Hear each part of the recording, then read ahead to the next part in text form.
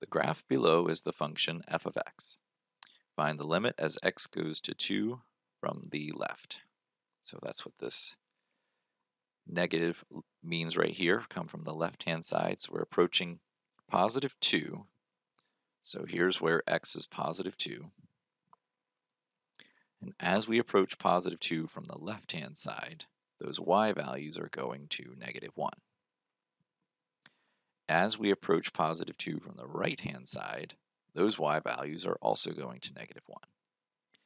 Since the limit from the left and the limit from the right agree with one another, that means the limit itself exists and is negative 1.